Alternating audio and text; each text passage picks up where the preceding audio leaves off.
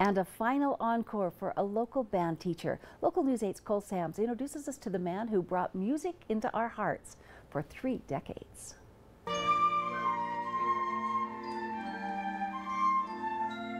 For over 30 years, students in Districts 91 and 93 have tried to harness their skills under the direction of Richard Landauer. And with his retirement coming here soon, Landauer wasn't anticipating the warm reception he got for his final concert. Overwhelming. I would have never thought that changing, coming to this end of this one page in our life and moving on to another one would be so emotional and overwhelming as it is.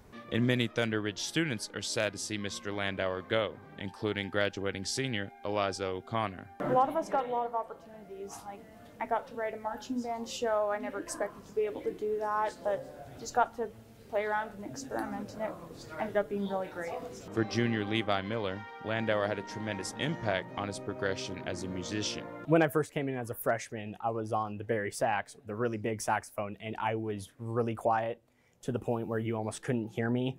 And now I am at the point where the professionals and college people are now seeking me out for my playing, and so he's definitely helped me get out of that shell and get more out there. And Landauer even joined in on the fun with students that he says he will miss most. Kids are the reason why we teach. Kids are the reason why we do things, and I get to move from kids to adults. So but I will definitely miss the kids. Some former students of Landauer's also came out for the show to see the teacher that helped inspire them. He came in my junior year, and then I excelled at doing band because he believed in me, and so I really liked him as a teacher. He kind of said, hey, our bass player is graduating, you're up, Buttercup, and I'm still playing bass to this day. I went to college as a tuba major and was inspired by him, wanted to be a band director when I grew up, and yeah, he's why I'm where I am now, and I owe a lot to him.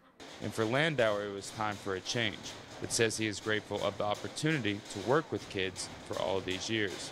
I've just enjoyed teaching for the last 35 years, and it is just an honor and a privilege to work with these kids and teach in a school like Thunder Ridge High School. Reporting in Idaho Falls, I'm Cole Sams.